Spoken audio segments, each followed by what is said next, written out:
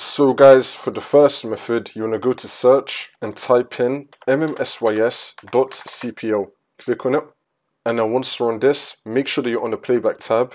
You want to find Realtek Audio. Once you find Realtek Audio, you want to click on it and then click on Set Default. You might also have Realtek Digital Output. You can try that as well. So click on it and then click on Set Default. See if that works for you. If that's still not working, then for the second method, you want to go to search and type in Device Manager. Click on it. And then once you're on this, you want to expand Sound, Video and Game Controllers. Now, in your case, it should be saying Realtek Audio. Once you find Realtek Audio, you want to right click on it and then click on Update Driver and then click on Search Automatically for Drivers. Make sure that you have the best drivers for your device installed. See if that works. If that's still not working, then you want to go back and then click on Browse My Computer for Drivers and then click on Let me pick from a list.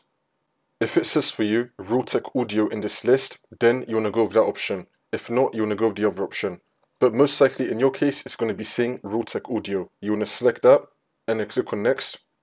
And if you get this, you want to click on Yes. Now once that's been installed, see if that works. For the next method, in the bottom right of your taskbar, you want to click on the speaker icon. Now you want to click on Select a Sound Output. Make sure that you have your correct speaker selected. Now you want to go back. Make sure that this is not muted and that you have this turned up. Also, you can go to search and type in S&D VOL. Click on it. And now once you're on this, make sure that the application that you want to use has not been muted and that you have it turned up. See if that works. For the next method, you want to go to search and type in Check for Updates. Click on it. And now once you're on this, you want to click on Check for Updates. Make sure that your computer is fully up to date. Now, you just want to restart your computer. And hopefully this will not fix your problem.